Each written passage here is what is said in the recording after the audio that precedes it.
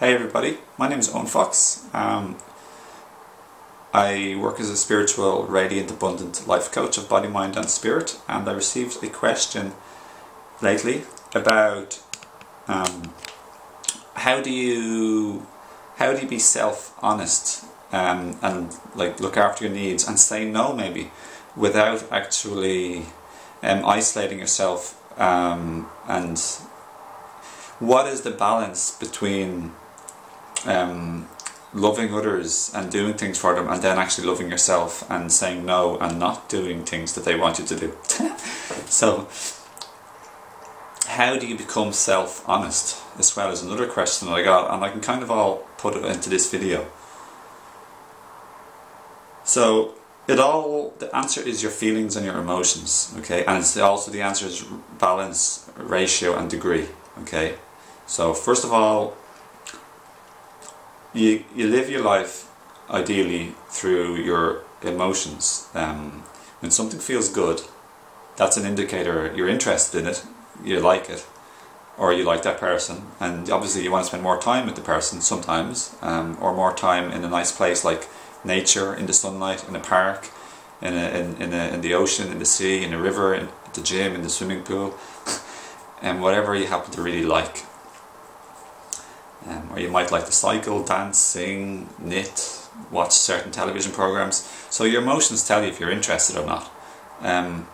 So if somebody asks you, do you want to go to the cinema, or if you want to go doing this hobby of theirs, you mightn't like it, and you'll just simply know you're not interested. So a very famous teacher called Bashar says, like, his idea is to follow what excites you the most, and I really agree with this.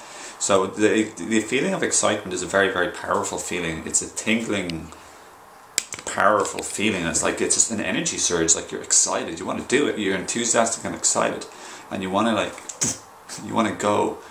So if you don't have this feeling, and let's say it's much lower, let's say you're tired or you're sick, or you really just hate what they're talking about, what they want to do, or you don't like this person's energy, they're like negative and complaining and critical, and maybe they're criticizing you, there's not a chance in hell you want to be with them, basically speaking.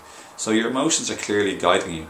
Many people say your emotions guide you, and this is what I'm saying in this video as well, they do guide you. So listen to your emotions. So to know yourself more, pay attention to your emotions. And what's also very linked to your emotions are your thoughts. So pay attention to your thoughts as well, because we have emotions they spring up quickly, but sometimes we get a negative emotion because we have a belief, like a filter, like the sunlight coming through the window. It's coming through something, and when it hits us, it's like the emotion. For example, if let's say I was lied to or deceived or used or abused or criticized a lot as a child, or let's say men took advantage of me as well, then suddenly in the future I could have this feeling of mistrust and like a bad feeling because I have a belief that men are not trustworthy, or it could be women are not trustworthy, it could be the opposite. So we have to investigate our beliefs. That's a pivotal importance on the spiritual path. Looking and investigating your mind, your thoughts, your beliefs. Very important. So, what are my beliefs right now pertaining to this situation? They're trying to take advantage of me, they're trying to use me, they're manipulating me, they don't care for me, they want their own good, they're being selfish, they're not understanding me. You know, we can spring to a huge amount of assumptions. And in the Four Agreement book by Don Ruiz, it's a pretty famous book. One of the four agreements is don't make assumptions. So this ties in with don't make sudden quick. Just be careful of your beliefs basically, and look at your mind and know what your belief system is. Because let's say I switch it. You can switch your beliefs. You can. If a belief is true, yeah, that's good. That's why emotions are there to guide you. Because let's say they are trying to manipulate you. This is like a flag to protect you. You feel bad. You're skeptical, and you're less likely to get killed, hurt, abused, or used or abused. So that's a very good thing that you have this emotion. But let's say it's not true. That's where the issue comes in. That's where you need to, that's when you're getting red flags and they're not even really there. That's where self-healing and self-honesty and self-reflection and self-questioning come in. So That's also very important. So that has to be mentioned regarding your beliefs too, regarding living by your feelings. So how do you actually... So I want to now switch to the whole thing about ratio, degree and balance. So life isn't a clear black and white answer. So it's multifaceted. There's many things in any equation. Like sometimes you have to compromise or like be more flexible than other times. We need to... If we're afraid to say no, we live in a cage. There's a nice quotation I saw on Facebook the other day. There's a picture of a cage around someone's head. But yeah, the more we're overly obsessed, which is an imbalance of excessive care, excessive care what other people want from us or like, we then neglect an imbalance in the low scale of what we really want. So we might really want to stay at home when people ask us out, and it's not the end of the world. You can go out with them another day. If you don't like them, then don't go out with them ever again. Just say no, I'm not interested. Like, you don't say that. Well, no, you don't have to say no, I'm not interested in you. I don't like you. Although you can say it if you want, but you have free will. But you can just say no. You make pleasant little... No, I'm not interested in these things. Like, that's what I said in the past. I'm not interested in going to parties where there's smoke. People are like just flirting and posing and pulling shapes all night long. It's just superficial bullshit I felt at the time. I just not interested in that. So I never get asked ever again for like the last 10 years almost.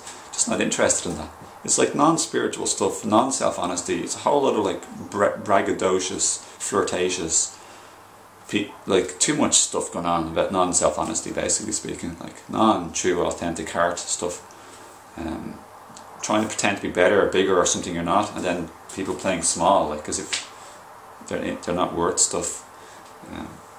But that was teenage years, it was like a long time ago. So sometimes you have to be honest and say I'm not interested in that. Let's say you are interested, say okay, well I'm interested, but just not this time. So that's not the end of the world. Say I'd like to go another time.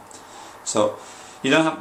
Saying no doesn't mean it's like you're saying no forever, every single time in the future. It just means you're saying no this time, and it could be the next time, it could be the next time. You could say, listen, I just need a month to myself, or I need a week. I just need to relax, I'm tired and I'm stressed. And that's honesty. This is where honesty and the spiritual path is so important. Being honest with yourself and being honest with others. Understanding your own needs. There's a quotation, something like, understanding others is wise, understanding yourself is enlightenment. And then there's another quotation I just saw on Facebook as well. Apparently Lao Tzu from the Tao Te Ching said that quotation I just said. And then there's another one. When the adolescent sees the faults in the parents, when you become an adult, you forgive your parents.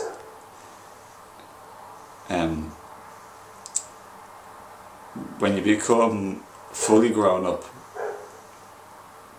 that when you forgive yourself, that's when you become wise. Yeah, sorry. So the adolescent sees the faults in the parents. The adult forgives the faults in the parents. And when you forgive yourself, that's when you become wise. Something like that. So it's about looking and knowing yourself and understanding yourself, and then understanding your needs and your true heartfelt desires. Those two things, your needs, you might need sleep, you might need rest, you might need exercise, you might need sunlight, you might need water, you might need food, you might need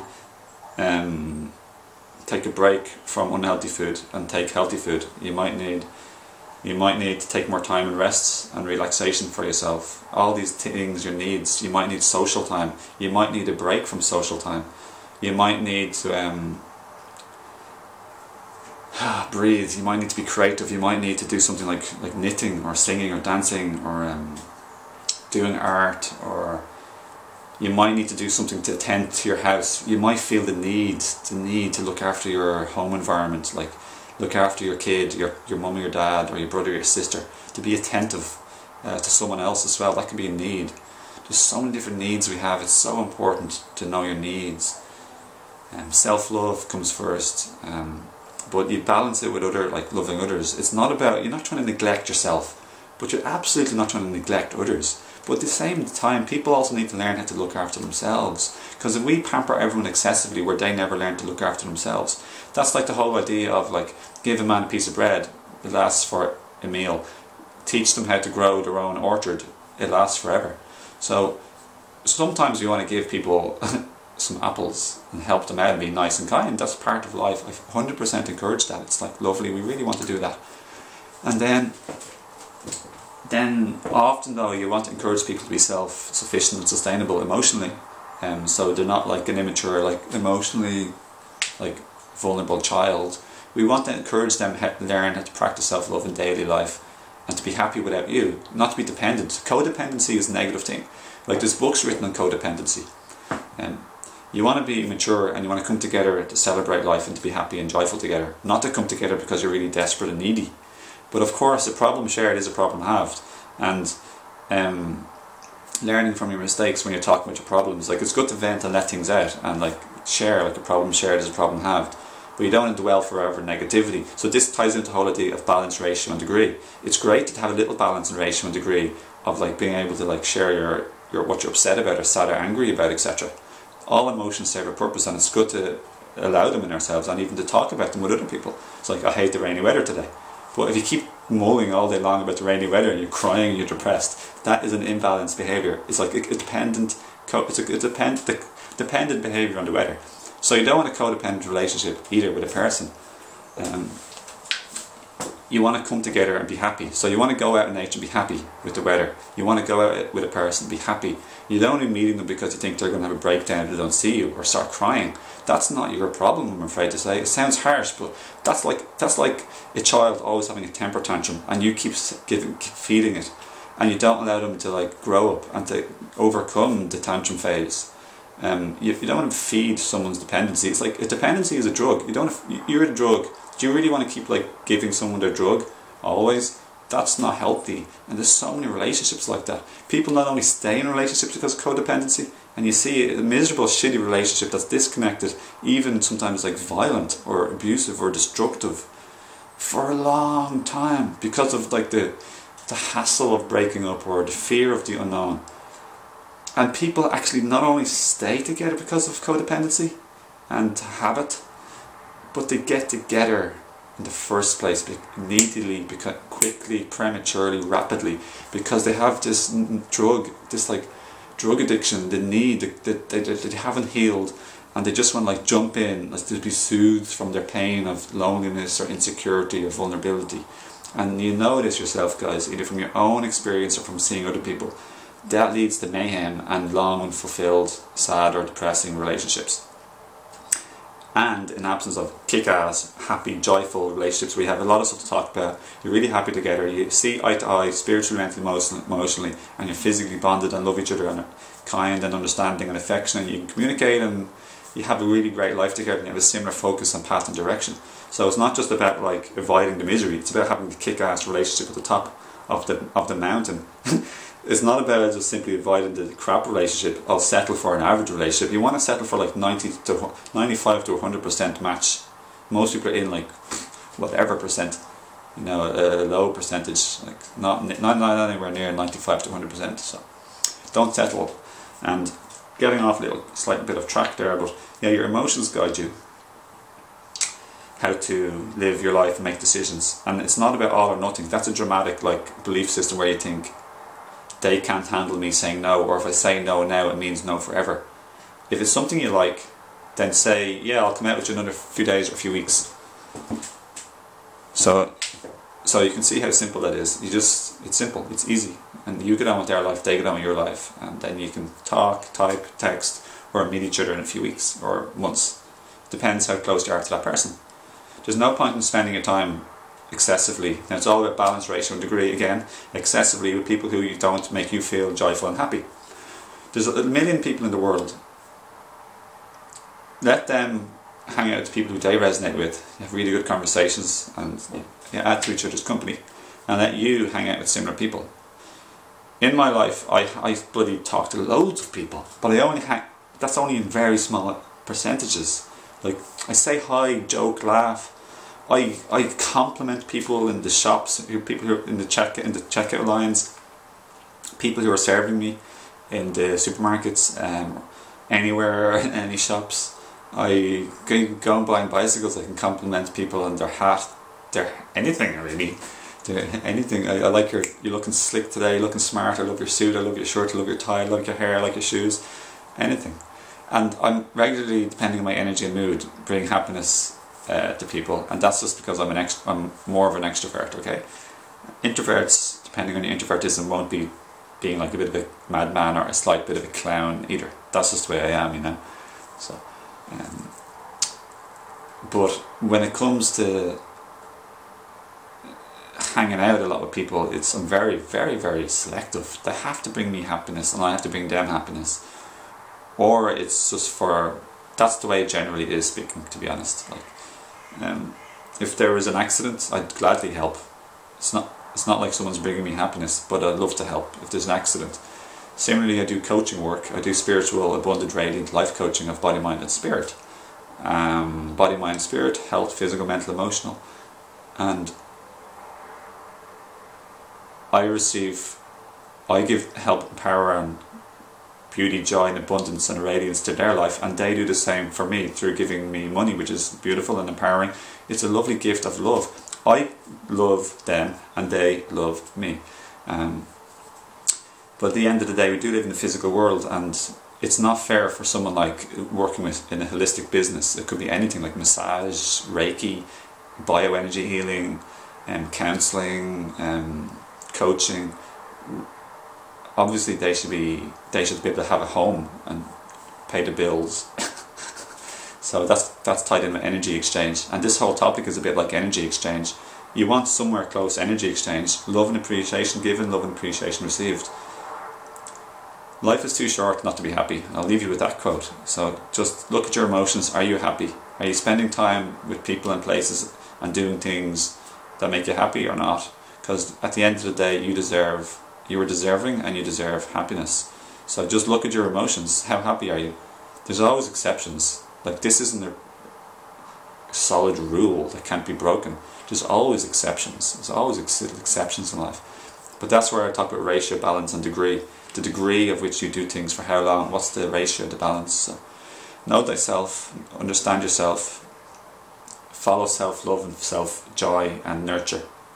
And do that for yourself. And the more you become happier, the more you do this, it'll raise your vibration. You're letting go of the stuff that's negative and not positive energy exchange for you. As you let go of what's bringing your vibration down, like a balloon with some weights on it, you just let go of the weights, it'll rise up. That's your vibration. You're raising your vibration, okay?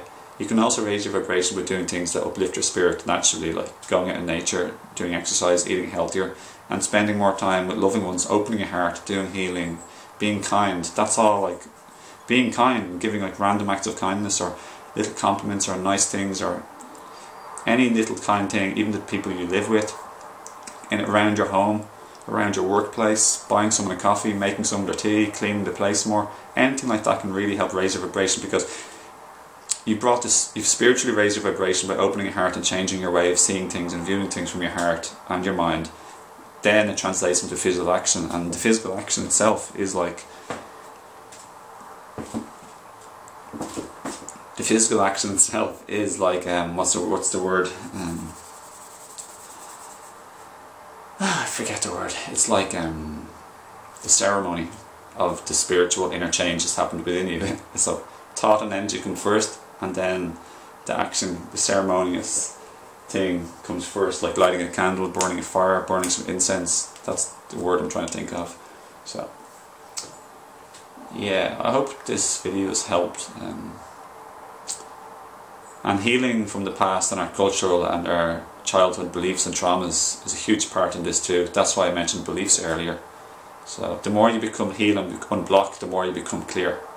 So hope this helped, and thanks for your time and love. I ask if you want to support me and add and enrich and empower, bring an extra abundance to my life, me, my family, and love me, my family, my loved ones, and my work in the world, if you want to support me, my work, my messages, my video, please subscribe, share, like, leave a comment, befriend me on Facebook. Look at my links below for my Radiant Abundant Spiritual Life Coaching of Body, Mind and Spirit, as well as my Higher Self Herbs web shop to recharge, charge and supercharge your life and your mind, your body, spirit, relationship. Befriend me on Facebook. I'd love to connect with you. I appreciate your time and your intentions and your effort and your love and your care, your kindness. And have a look below at my links. Check out my Radiant Abundant Spiritual Life Coaching of Body, Mind and Spirit for one-to-one help. My website is below, owenfox.org. My Higher Self Herbs website to charge, recharge and supercharge your life, your mind, your body, your heart, your spirit, your physical body and everything. As well as my 2 books below and much, much more. Have a look below. And I'd love to connect with you and hear more from you, and I'd love to see you again in the future. So thanks again, and don't forget to connect, or otherwise, thanks for your loving energy from a distance. Have a great day and kick ass and be strong, powerful, and know you deserve the very best in life. Let go of your fear and just have an amazing day, and everything is okay. You're loved, supported and guided, and just kick ass and be yourself 100%.